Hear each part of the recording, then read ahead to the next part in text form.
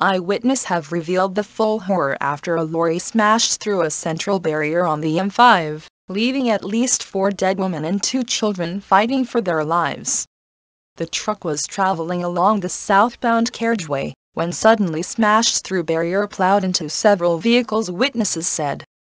Horrifying video from scene shows debris and several crushed cars strewn across the road. Witnesses described seeing bodies, a dead dog, lying by the side of the road. Several others also believed to be injured.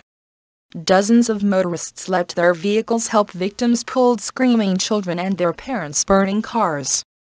A hero cardiologist, who was among those that rushed to the aid one of victims, said one car was absolutely destroyed and another had flipped over.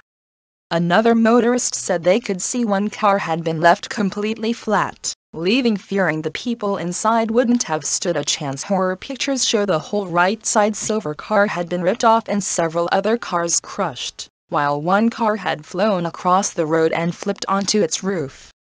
Dr. Amer Hamed helped GP and other medics tend the injured woman, before paramedics arrived 6 minutes later and rushed her to hospital.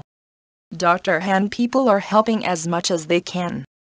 Several people offered us water and one man came out of his car to give food.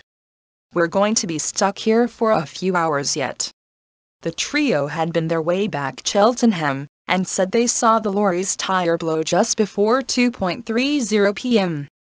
Images and footage show white truck's cab embedded in a bank and it's still stuck in the air with dozens of emergency crews surrounding it.